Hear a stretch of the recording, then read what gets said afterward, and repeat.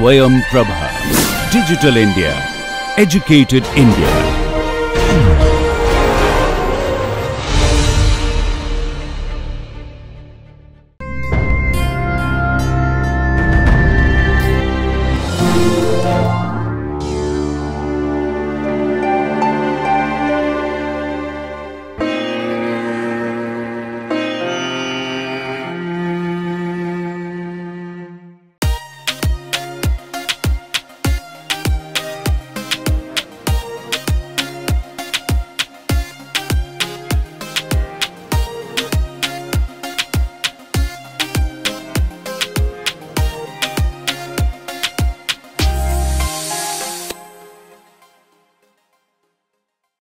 Welcome back to Module 1 of the course Time Dependent Quantum Chemistry.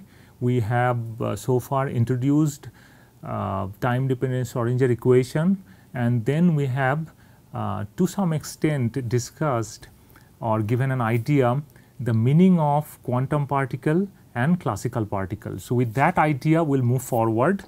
We will move on to the solution of TDSE, and we will find out the solution of TDSE, time dependent Schrodinger equation, assuming that for a single particle we are considering. So, we have particle of mass m and single particle,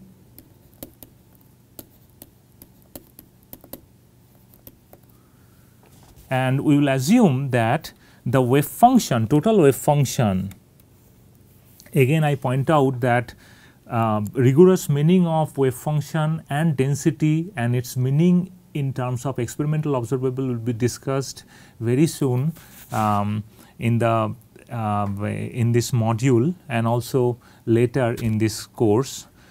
So far it may appear little mathematical, but we will try to understand the meaning behind it. So, the total wave function psi xt, we will assume that when we are solving time dependent Schrodinger equation, we will assume that we can express this total wave function as a product of the space and time part.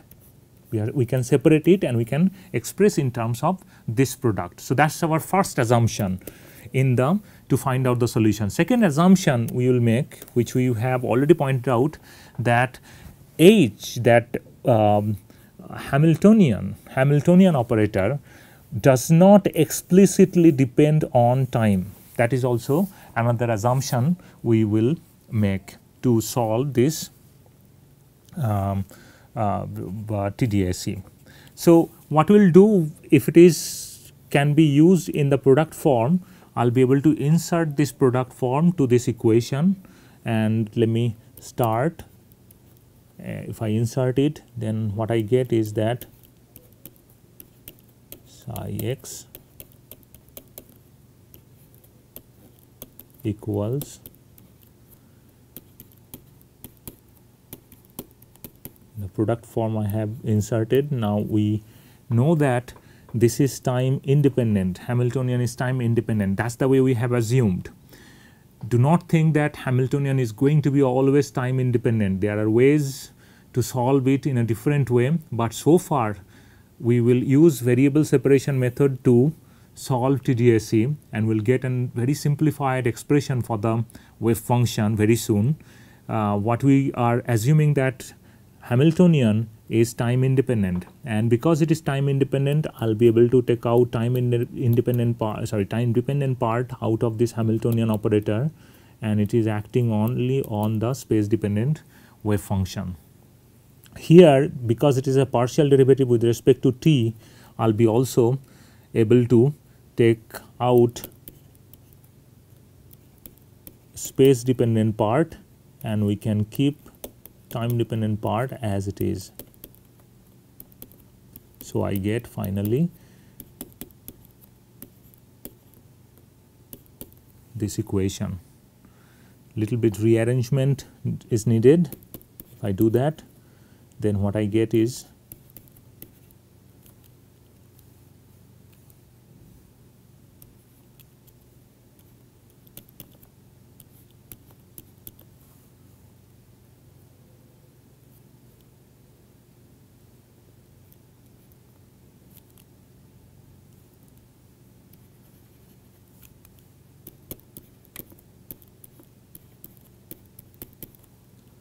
equals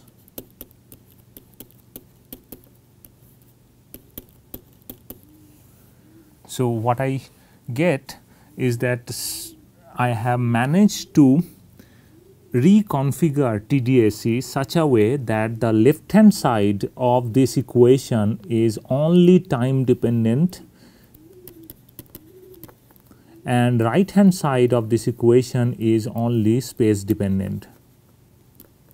And time and space, they are independent variables in TDSE. So in order to have this relation, to hold this relation, all we need to consider is that this is going to be always constant. Two different variables cannot be equal, it has to be constant.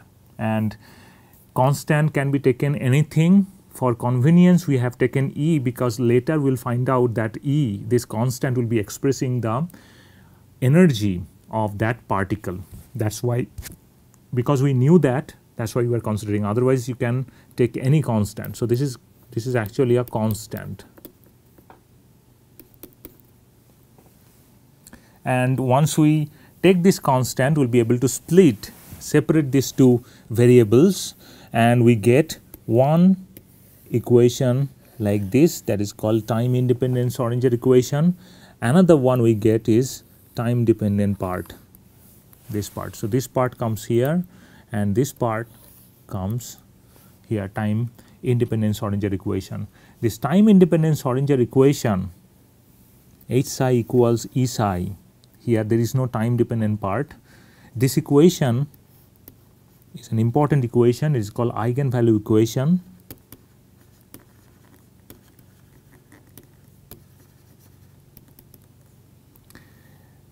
And this E is called eigenvalue.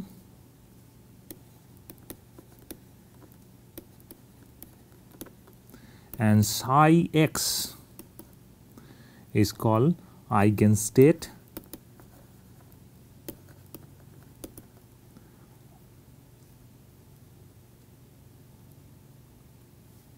Or eigenfunction.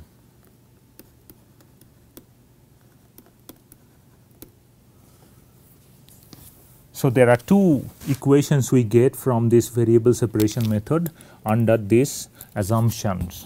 There are two assumptions we have taken.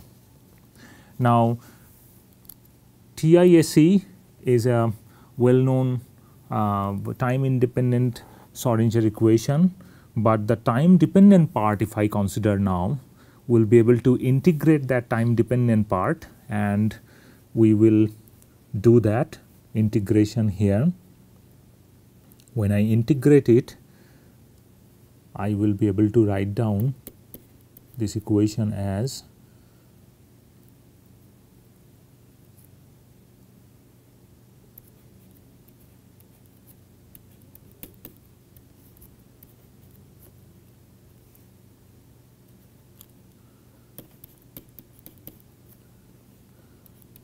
equals E dt, and I integrate it from 0 to t.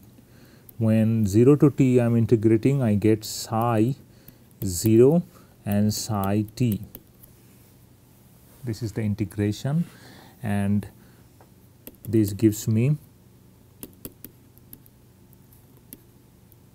natural log of psi t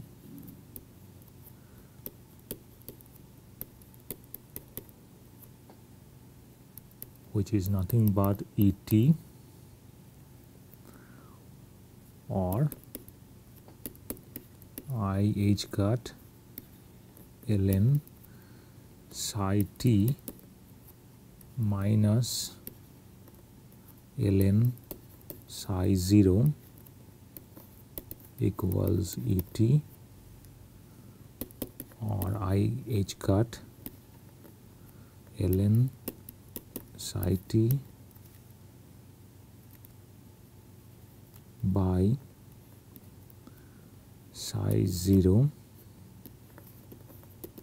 equals Et, or we can write down psi t equals psi 0 e to the power minus I Et by h cut. And so we get this equation. We know that total wave function has to be expressed as a product of this. So finally, I'll be able to express psi xt as psi x, then psi 0 e to the power minus I e t by h cut. That's the way we can express. Now the psi naught, psi 0 is just a multiplicative factor, and in the end always we have to normalize the wave function. The wave function must satisfy this normalization condition all the time.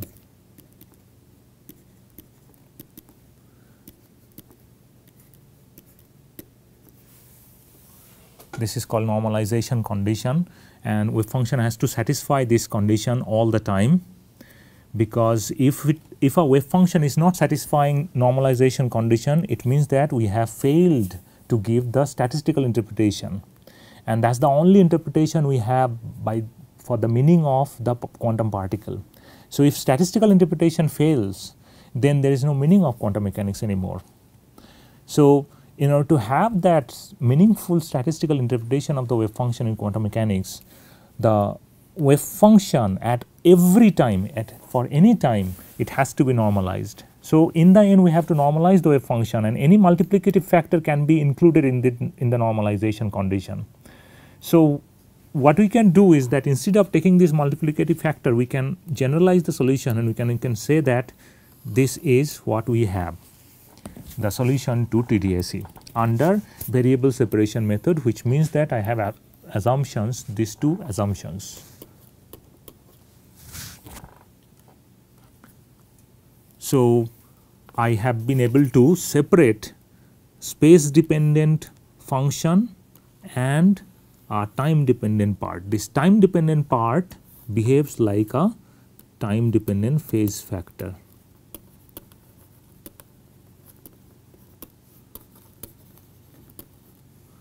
What does it mean by phase? We will discuss very soon. Phase is very difficult to understand. Phase is a physical quantity which is very difficult to understand, but we will spend some time on understanding this phase. In general, when we talk about the general solution TDSE, TISE, this TISE, when we solve this TISE, if we recall that one dimensional box for particle in one dimensional box, we have solved it, and when we have solved it, we have seen that we are not finding one solution. We said we get a set of solutions, and this wave function is given by psi n x, if we can recall. So TISE generally gives a set of solutions which are physically meaningful solution to the equation and to the TISE equation. And this set of solution actually represents possible states, stationary states of the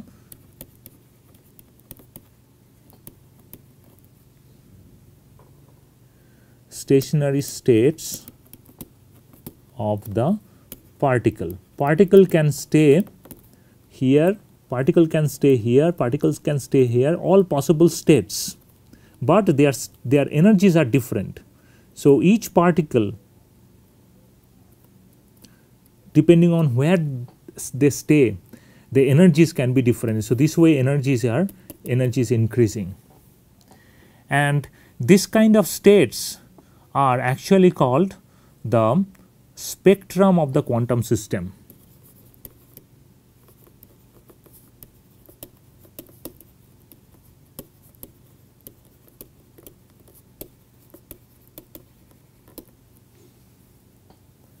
So each solution is represented by psi n x,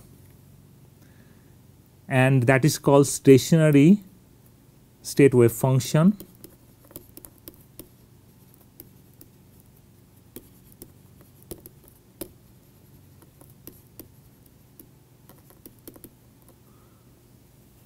and n represents the quantum state, which means nth state, energy state. In chemistry, often we use this kind of energy states to express the spectrum of the atom and molecules using this stationary state, often from TISE, time independence Schrodinger equation. And so because time independence Schrodinger equation gives a number of states, we can final solution to TDSE can also be denoted with respect to its own state. So if the particle is staying at nth state, then its wave function, its time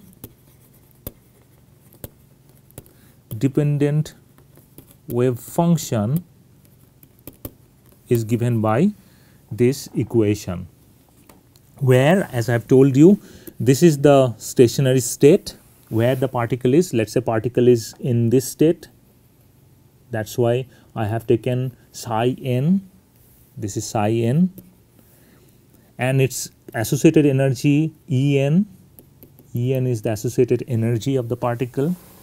But if we look at this time dependent part is nothing but, it looks like a complex number denoted by I theta.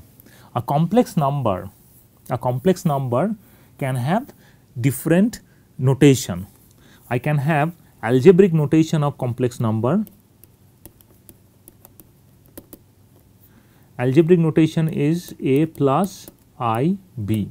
That is the way we express. I is the complex number. And geometric notations, the same number, same physical quantity can be expressed in terms of this polar coordinate e to the power I theta. So this is a geometric representation,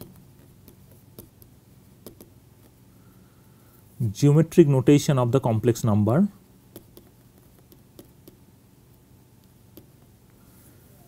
And this notation, this complex number, shows that this is the time dependent phase factor. So time dependent phase factor in the total wave function comes as a complex quantity, and the complex quantity is basically representing the geometric notation of a complex number. What is the meaning of this phase we will discuss, because phase has a very important effect. Phase is a physical quantity which we will discuss very soon, and it carries important information when two wave functions are compared, when two wave functions are interacting. At that time phase becomes an important issue. Otherwise phase will not be an issue. That will be demonstrated in the next slide. So if we look at total wave function, the total wave function for a particular state is expressed by its space dependent part, and time dependent part comes into the picture as a phase, the complex temporal phase of the wave function. So this is the if the particle is staying at the nth stationary state. So we will distinguish two different states right now, stationary states and superposition state. What we see that wave function is time dependent, and if wave function is time dependent, this is a complex phase. If I try to think about real part, it is going to be cos Ent by h cut, some kind of a function of cos, and cos function is becoming 0, -1, +1, all these values it will take depending on what time it is. So this wave function, if we look at this wave function for an example, at a particular time the wave function may look like this, next time the wave function may look like this, again the wave function may look like this. So if we look at the wave function, it is continuously changing as a function of time. Changing what? Changing its phase. Changing its phase. Phase is some kind of color, one can say. So, some kind of sign. So, let us say if it is above this bar, I get positive. If it is below, it is negative. If it is above, is positive. Some kind of like this. Phase is changing. But as I mentioned before, that in the wave function is not something which we can directly observe through experiment. Can I observe it? No, it is not possible. Only thing what I can observe is its density. What would be the density of this wave function? Like this. This is psi xt, this is psi n xt. So, experimentally relevant quantity density always be like this. It will be always like this. Why it will be always like this? It is because density is nothing but psi n star psi n xt, which is psi n star x e to the power I complex conjugate of that quantity multiplied by psi x e to the power minus I e n t by h cut. We see that the moment we take the complex conjugate and multiply with its own, these two factors goes out.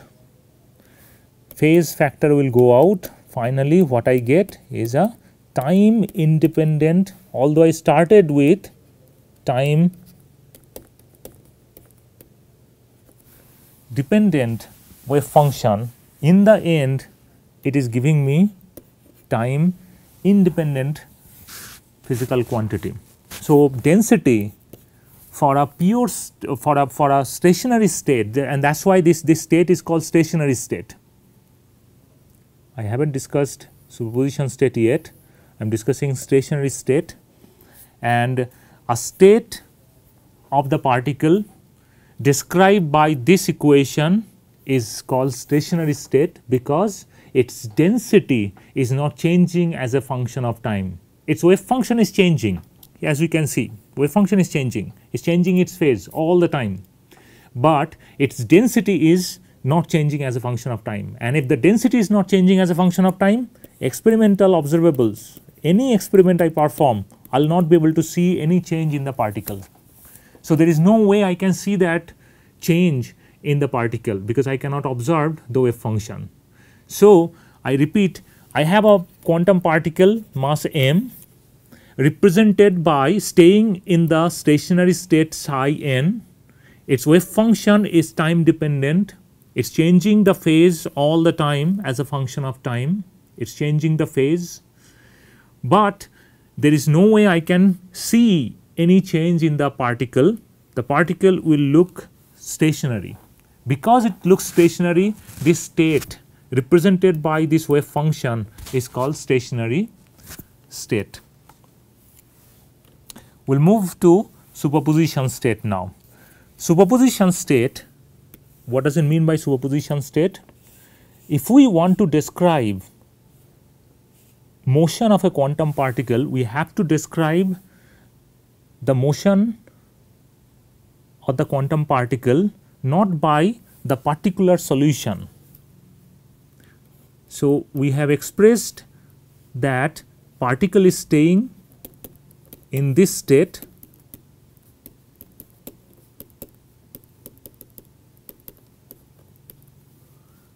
if the particle is staying in this state, it is a stationary state. Its density does not change as a function of time. In order to observe a change in probability density, the particle has to be in a superposition state, and superposition state, what does it mean? I will be expressing this state of the particle, the wave function will be expressed as psi 1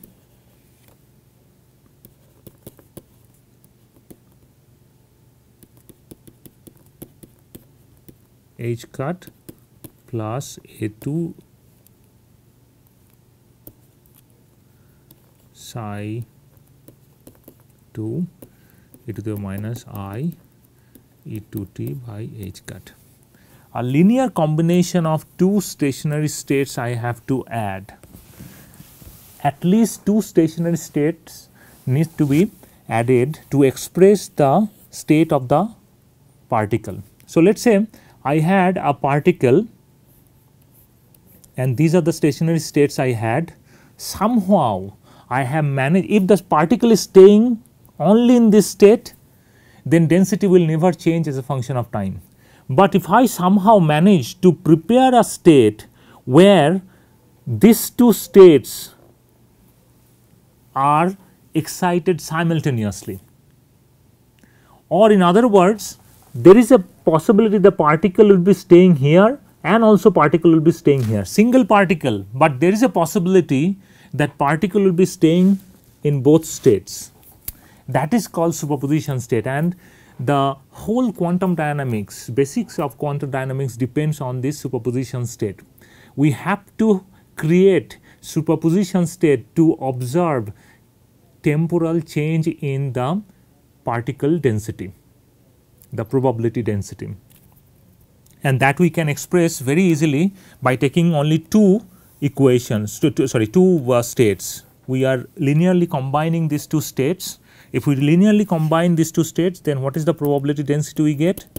We can see very easily that finally I get individual contributions plus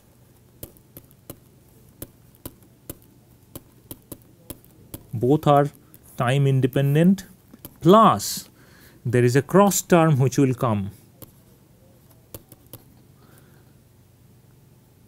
psi 1 x psi 2 star x e to the power minus I